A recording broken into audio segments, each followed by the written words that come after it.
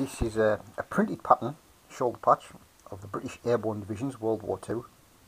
It shows the Bellerophon figure astride a Pegasus in pale blue on a dark maroon background. It was worn by all airborne troops as a shoulder patch, divisional patch.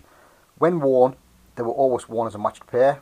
The Pegasus always faced inwards towards each other, so that when worn on the shoulder, the Pegasus always faced forward. So, that being the case, this patch is a right arm shoulder patch. For many years, the so-called experts in military collecting, and yes, you do have people who argue blue is black, dismissed this patch because, although they say Pegasus was a winged horse, Pegasus was not a unicorn. And in these experts' view, how come Pegasus is shown with the horn on its forehead? You get that? You see where it's at? This patch is very, very washed out. What you can see is the underlying material. But they say Pegasus, it's a winged horse, yes. But how come there's a horn on its head? Only unicorns have a horn, therefore badges like these are fake.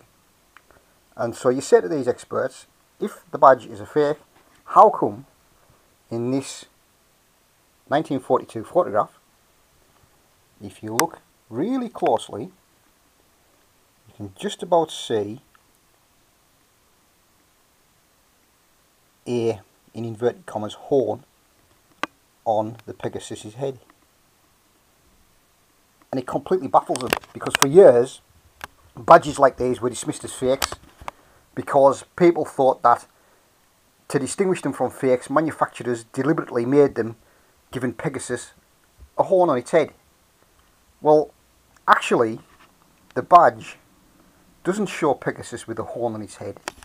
What it actually shows is that Pegasus, being a winged horse, it's got two wings, obviously. One on this side of its body, and that is the tip of the wing on the other side of its body. So even some books that were printed in the 70s and 80s state that a well-known fake of the Pegasus badge shows Pegasus as a unicorn. Well, it actually isn't. That's the tip of the wing on the other side of its body. Also available in embroidered cloth. The only other variant of the wartime Pegasus badge is those worn by Indian troops have the word India incorporated into the badge somewhere. It was worn by all airborne troops, and there were no separate badges at the time to distinguish between the units of the 1st and 6th British Airborne Divisions. The badge was designed by an Edward Seago, who was a landscape artist. Now, below the badge, on a separate maroon strip, when worn, is the word Airborne, and above it is the regimental title of the regiment of the guy that's in it. And obviously, because it's airborne, the guy will wear the red beret with the unit badge as depicted on the title. In this case, it's the anti-tank artillery, so because it's artillery, he wears the Royal Artillery Cap badge.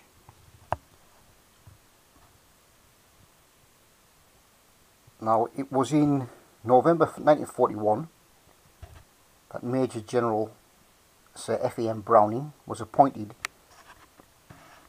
GOC, and the airborne forces began to take shape with the formation of the 1st Parachute Brigade. Now, this was the result of the hard work of experiment and development which had commenced in the summer of 1940. February 1941 had seen the 1st British Airborne action. On the 10th of that month, the 1st British parachutists to drop on enemy territory landed in Italy near Monte Vulturi, with the objective of destroying the aqueduct water supply of the province of Apulia. This was followed by the successful airborne action of Bruneval near Le Havre. From these beginnings, the airborne forces grew, and by May 1943, 2 airborne divisions had been formed in the UK. So there's no real distinction between the 1st and the 6th Airborne Division. So the badge was worn by both divisions. The 1st Airborne Division first went into action in North Africa in 1942, when in support of the 1st British Army, the 1st Parachute Brigade were allotted the task of capturing and securing the field of Bourne. This was successfully accomplished. A second landing was effected at Souk el Araba.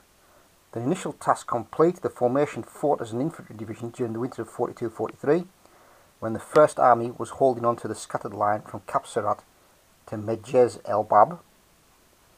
With the collapse and final surrender of the Axis forces in Tunisia, the preparations went ahead for the invasion of southern Europe. The 1st Airborne Division took part in the invasion of Sicily in July 43. 1st Gliderborne troops landed on the 9th and 10th, and 3 days later paratroops were dropped in the vicinity of Syracuse.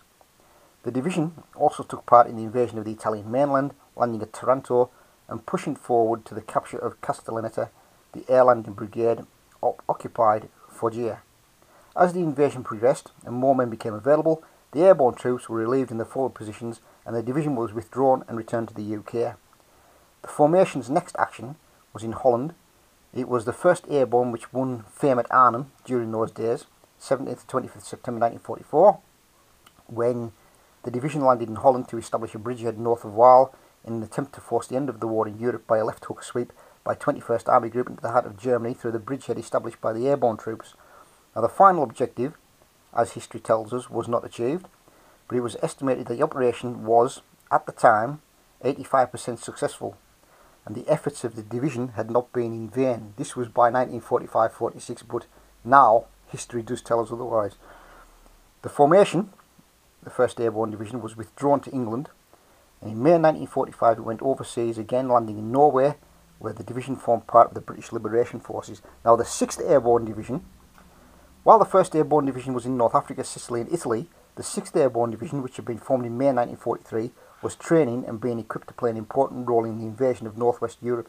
The 1st parachutist of the division landed in Normandy soon after midnight on the 5th-6th of June 1944, with the object of seizing the crossings over the River Orne and the Caen Canal near Benneville, thereby being in position to help one corps in the protection of the left flank of the British sector. In the hard fighting that followed, the division distinguished itself in the establishment of a bridgehead.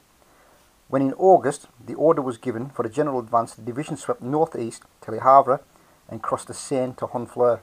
The division was withdrawn to the UK early in 1945 to prepare for its 2nd Airborne action. This was the assault of the Rhine in March. The division landed on the eastern banks of the river, while 2nd Army made the long assault. The division took part in the sweep across Germany, which was halted only by the surrender of the German armies after British troops had reached the Elbe and Schleswig-Holstein. The division remained in Germany till the autumn of 45, when it was moved to the Middle East. The 5th Parachute Brigade left the division earlier. In July 45 it was dispatched to India to take part in the operations for the recapture of Malaya as part of 34 Corps. The brigade was one of the first to land in Singapore at the conclusion of operations. So that's something to look out for. This is, as I said, the printed pattern, and it's a bit washed out. And also at some time in the past it's had a bit of tape on the back where it's been stuck in a frame, and also the remnants of glue where it's been stuck in an album, because people did collect these, they put glue on the back of them and they stuck them in scrapbooks. So that's an original printed pattern for the right shoulder British Airborne Division divisional patch. And if you see one, don't let experts tell you that it's a fake because Pegasus never had a horn on its head like a unicorn.